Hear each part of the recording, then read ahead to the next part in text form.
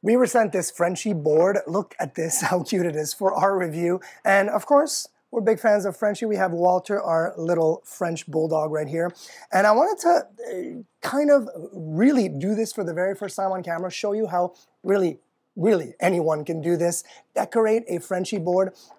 I've got fruits, I've got some veggies, I've got even like little ramekins to, I like to start with the eyes, so I'm gonna start with that just to give me an idea. And let's look at what we can do.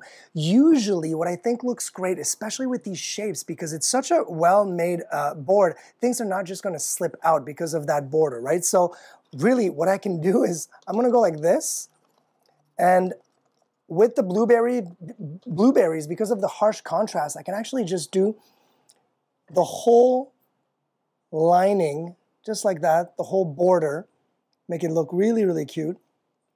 Look at that. And then you can already see kind of the shape of, oh, Walter's loving it, right? Kind of the shape take right there in front of your eyes. I'm gonna finish this whole line and then we'll go to the next step. And there's a blueberry line. Look how cute already. It's taken shape and you can really tell that is a Frenchie shape. I kind of love the black and, or the brown and white there. It looks like he's winking. This is chocolate and this is ranch because we're gonna be using fruit and vegetable like I said before. So let's do a little bit of strawberry just like that here. Of course I'd be using gloves if I were to give this to my friends. But of course, we're gonna be eating it here in our house. This is exciting.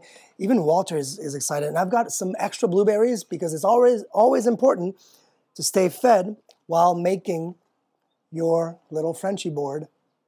So there you go, just like that. I'm gonna do 2 lines on each side. Try to make it, obviously, so it's like symmetric and make sure that it looks together. Great, especially if you always, I like to look at it from the top to make sure that I'm doing a good job.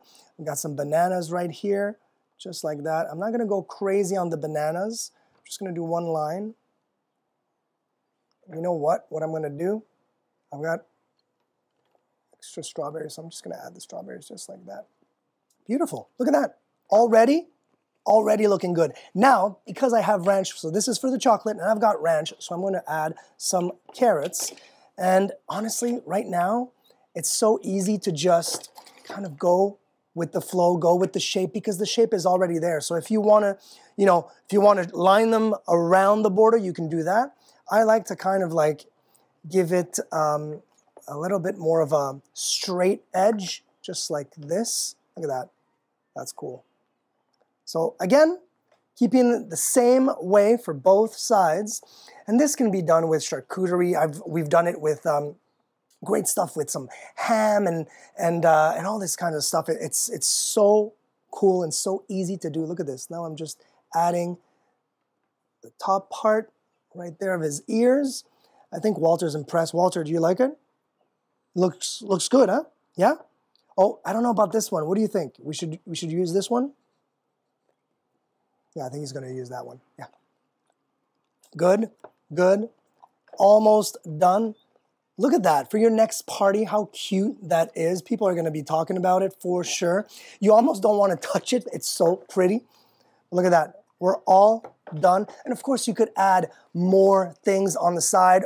You could add more ramekins if you want. I like the 2 ramekins because it actually looks like the eyes. And of course, this is super pretty. They also have really cool cutlery that actually fit with the theme of the French Bulldog. I love using these for cheeses, for example. I usually use this to just pick at fruit if you want to be able to give that to your guests. The spoon is great for the sauces, whether it's sweet or savory. And of course this, if you're doing a butterboard, this is a must absolutely. And then check this out, guys. This was the big one, but of course, if you want, you can also have a smaller one. How cute is that? And Walter is a fan of both, actually. Right, Wally? Good boy. Look how beautiful those are.